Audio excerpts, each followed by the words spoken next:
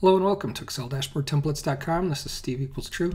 Please visit my blog at Excel-Templates.com where you're sure to learn the latest posts, tips, tricks, and techniques and learn everything about Excel. Okay, one of my popular videos and tutorials is explaining to some folks on how Excel treats data sets like you see here, tea and coffee, January, February, and March. When you move the ones with the smaller values like tea to or coffee to a different axes. So if you want to split those up, Excel overlaps it, and I understand why it's doing it. Not everybody likes why it's doing it, but I do definitely understand. Maybe they can add a toggle on that in the future.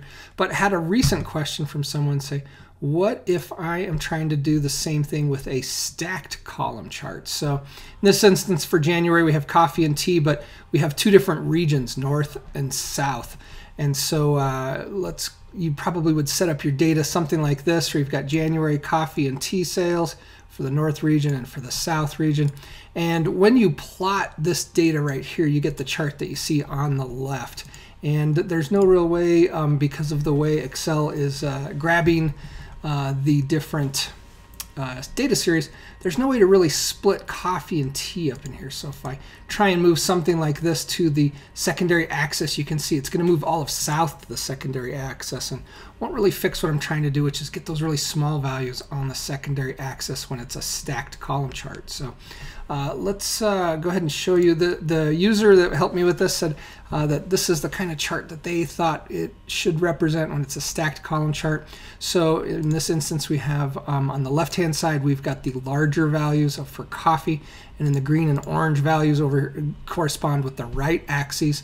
I recently posted a video on how you can group your legend values into which ones are left and which ones are right. So I'll post a link to that down in the show notes, but I'm going to show you how you can set up your data so that you can make the stacked column chart and make a secondary axis with your smaller values on those as well. So let's go ahead and take a look at what we have here.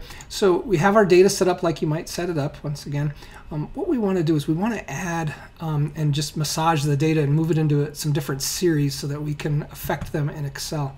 So first thing I'm going to do is I want to insert a column right here, right below north and south, and I am going to grab the south and move it over one column. So for this row we are going to do the value for coffee, and we're also going to do the value for tea. Likewise for the south we're going to do coffee and tea.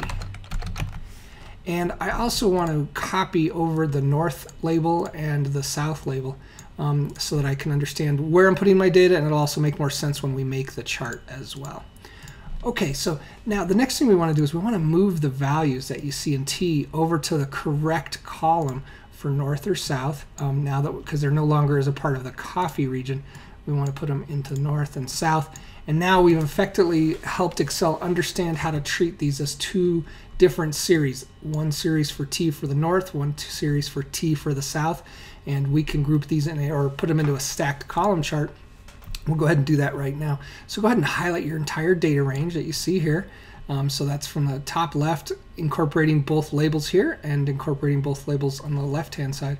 And let's go up to your insert ribbon and do the column button and do the stacked column chart. And as you can see here, Excel is trying to do what we want, but because I've got other posts on this on why Excel chooses to set up your chart data based on how you have your data displayed, but I know that it's not what I ultimately wanted. What I ultimately wanted is I want coffee, January grouped with coffee and tea, and then the stacked column charts. Stacked columns are going to be for the south and the north. So that's what we ultimately want. So what we've got here is we've got north coffee, and we want those to be switched. So anytime I'm going to switch it, I want to select my chart, go up to my design ribbon, and you've got a button that says switch row and column. And so now we've got our data set up more like we want with our month grouping and then our coffee and tea. And so you can see we've got our south coffee and our north coffees here, but our tea values are just so small that they're not even showing up as on the $2 million range, because it was like 6,000, 7,000. So they're just not even appearing. They don't show up on the radar. So those are the series that I want to move to the secondary axis. Now to do that, select your chart, select any series within the chart, and you can see where you are over on the left-hand side of your data. I'm in the South Coffee data series. I'm just going to do my up arrow and move, or down arrow, and you can see my chart is now changing which series we are selecting. We want to find the T ones and then hit the Control and the number 1 key together on your keyboard, and it will bring up your Format Data Series dialog box, and we simply just want to move that to the secondary axis. Now you can see T for the north. There's that $7,000 value. And what I want to do is I just want to go ahead and select my chart again and find that the South T. So you see I've moved my up arrow. I now have South T highlighted. You can see it's very small. It's down here at the bottom. If I hit Control 1 to open up my Format Data Series dialog box and add it to the secondary axis and hit Close. Now we've got all of our groupings done that we would need. So we've got South T and North T grouped in the T area, and we're going to have those combined over to show on the right-hand axis, or the secondary axis values, and our other values for coffee, which are rather large, will be compared over here. Once again, head over to the show notes and you can see how I'm able to group my legend so that I can see the left axis and the right axis, so users can quickly see, oh, South T, I need to compare that to the right axis. So once again, this is how you want to go about setting up your data for your charts. And so just to recap, what Excel is doing is if I click on the chart, oops, let's get the other chart that's actually on that data. Let's move that back into place. If I click on the chart, you can see we've got one column of data for our South Coffee and North Coffee. And so we just need to break up those different coffee values. They will get stacked together. All of these values will just stay and remain at 0. So they're not going to show up on there as well. And all the T values will be what's showing up in these columns, as you can see here. So hopefully you understand now how to do a secondary axis with a stacked column chart.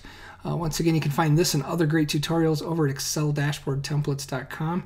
Please head on over there and also consider subscribing to my video channel so you're sure to get the next post delivered directly to your inbox. Thank you.